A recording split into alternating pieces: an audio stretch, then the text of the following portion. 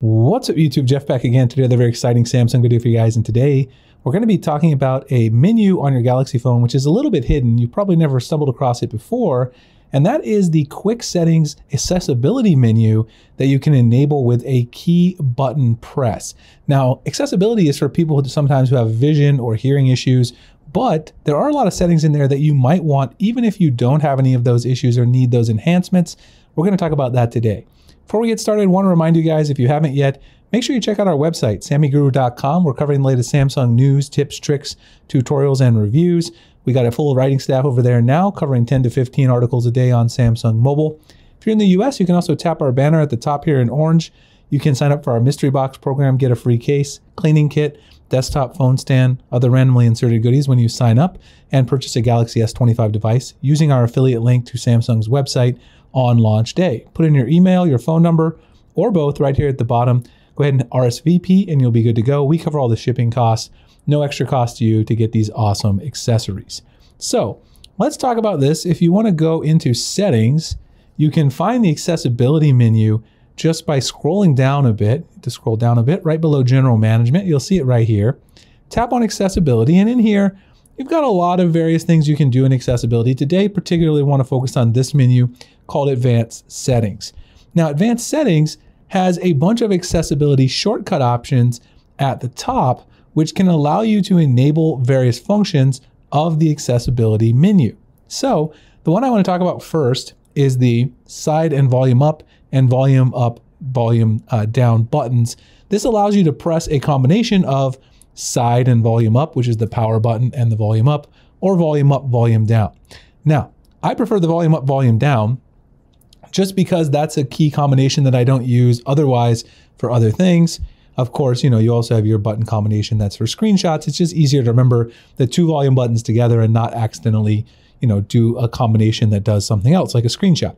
So here are the options you have that you can enable, and you can have as many of these as you want, all the way up to 21. It depends on what you have installed. If you have other options installed, I think there can be as many as 22 or 23 in here, but you've got a bunch of different, it depends on what you have enabled, like in your quick settings as well.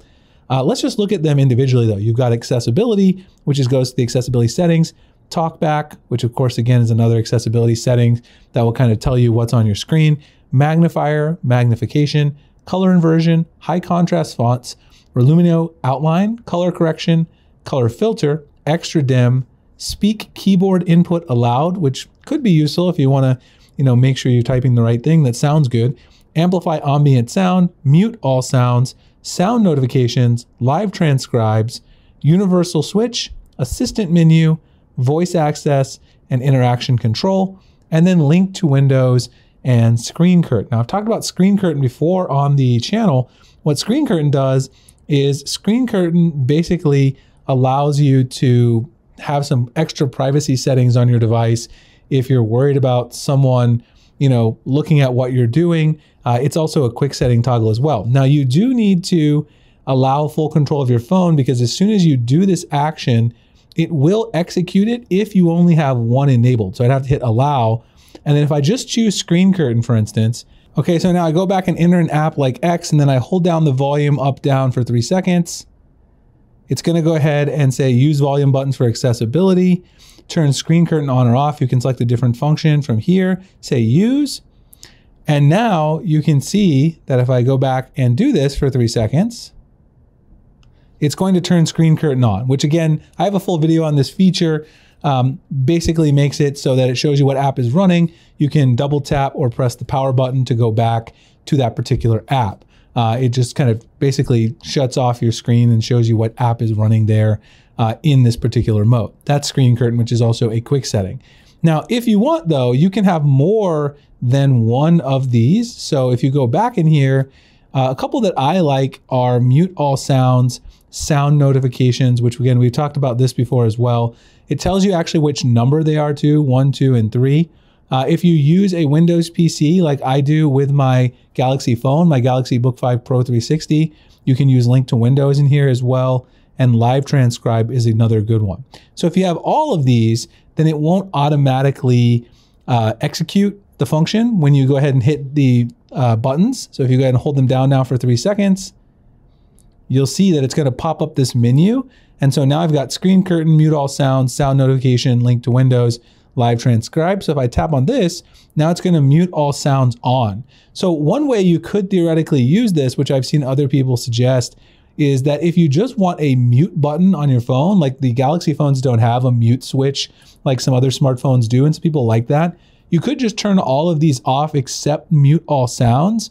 And then when you do the 2-button press combo, you're going to then go ahead and mute all those sounds. So now if I just hold the buttons down for 3 seconds, now it's going to either turn mute all sounds off because they were on previously, or if I hold it down again, and now mute all sounds are on again.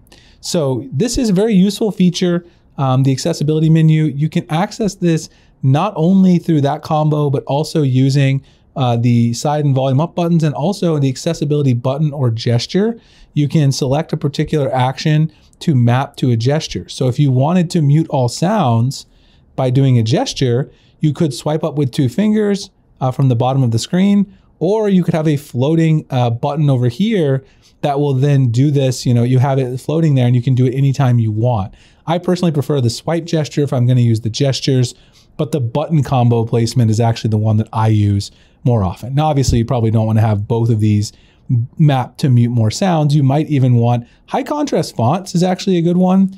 I will say this gesture can be a little tricky to master, but you can see here if I swipe up, now it gives me the option of mute all sounds or high contrast fonts because I have those 2 different shortcuts. Now, high contrast fonts, if you've never seen this, it just makes the fonts bolder, which is kind of a really cool thing. And if you do have a vision problem or you just want to see something a little bit better, it is a nice feature to turn on for sure.